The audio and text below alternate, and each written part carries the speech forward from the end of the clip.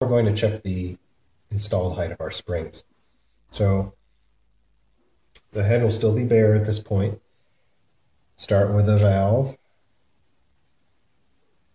And the reason we're doing this is because these valves are new, and so they might have, after the lapping process,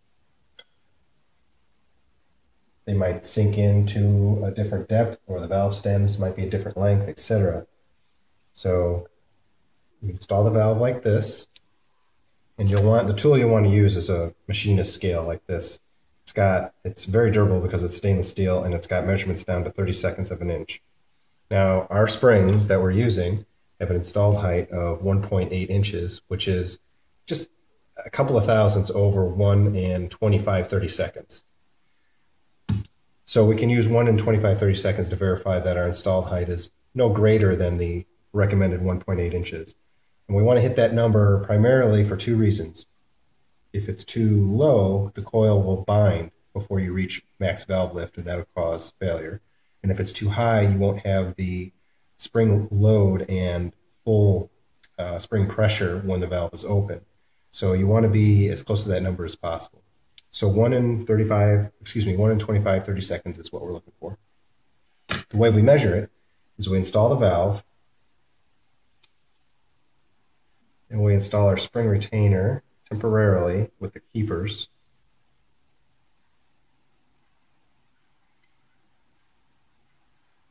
And if you just pull back on it, they'll seat tightly and stay in the same place. Then you can measure using the machinist scale. You can see that we're at 3/32 off of 2 inches. So doing that math, and we know we want to be at 25/32, so 32 minus 25 is 7. That means we need a thickness of 4/32 for our shim and spring retainer package. So we can select our shims, measure the thickness of our retainer and our shims to achieve that. So I'm going to set this back up over here.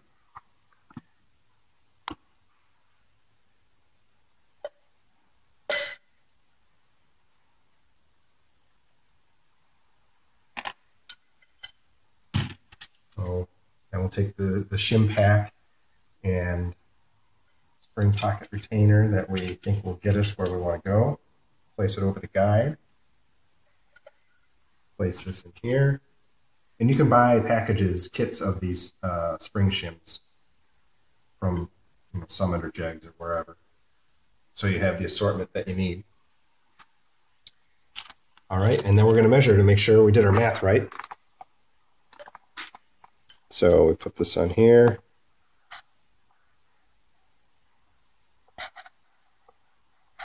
And hopefully that'll focus to show us that we are 1/32 over 1 3/4, which is 1 and 25/32. And now we know we will have the correct spring preload.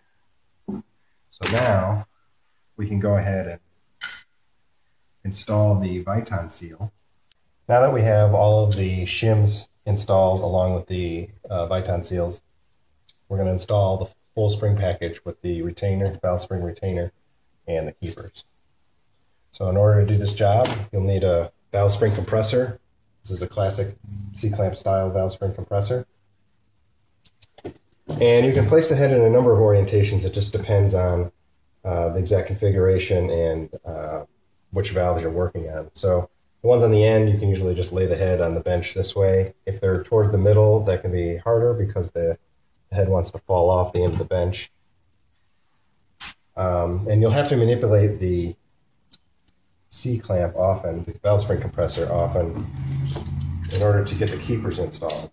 Make sure you adjust the head so that it just gives you a little bit of clearance on your retainer so it doesn't slip off.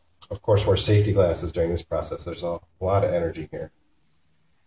So install the retainer side first, and then slowly bring the bottom side up to the head of the valve. Sometimes it takes a few tries if it's going crooked on you. And you can see that sometimes it wants to move around. So you have to use your body to place a torque on it.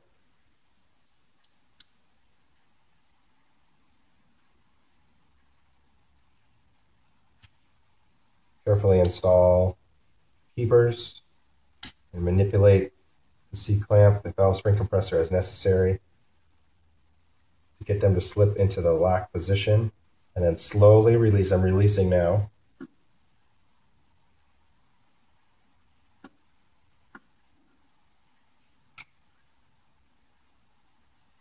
And you can see that it's fully seated. It'll be pretty obvious if it doesn't fully seat. So just make sure it looks like it's flush along with the retainer. Okay, at this point we're ready to install the head. The head's on the block. A couple of notes. First, of course, make sure that you just mock everything up, make sure everything looks right, that the gaskets that you ordered appear to match all of the holes for the water jackets, bolt holes, etc., bore diameters. It'll slide nicely over dowels. Make sure your dowels are installed into the block.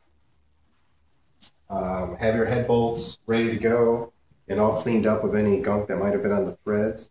The shorter ones on the Ford 5.0 block go into the water jacket, so you'll want to use the black non-hardening silicone on those. So just put a little bit on there before you thread them in. And then you'll want to use engine assembly lube on the longer bolts. I'm going to be using some copper gasket sealer on the head gaskets to help with the heat transfer process, and it can sometimes aid in removing the head in the future. So make sure you clean the head and the block with carburetor cleaner. Make sure any oil or residue is off there, both sides. And I'm going to go ahead now and just spray this over in some open air.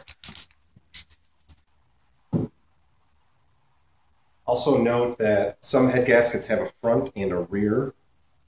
Depending on their design, it'll be marked. If there is, make sure you orient them properly when you install them. Okay, then you can grab the head by the exhaust and intake ports and line up the dowel, both sides, because you want to come straight down on the head gasket.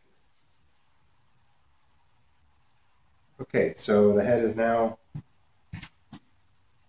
sitting flush, and we can begin to install our bolts. So I will lube up the long ones with engine assembly lube, put the non-hardening silicone on the short ones, and then torque them in sequence. 3 steps per usual, just like the main caps, from the center outward, spreading the load until you get to the final torque specification for all the bolts.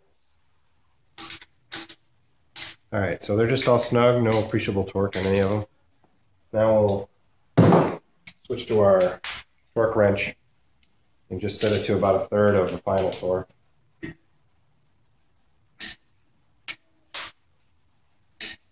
So we'll tighten up the ratchet to the next torque level, go back around again, and then set the final torque on all of them. And once the engine is fully been assembled and run and warmed up and cooled down, you'll want to go back through and retorque all of them to the final torque specification again, because settling can occur. So I'm going to go ahead, finish torquing this side, I'll install the head on the other side, and then we'll move forward with installing the valve train.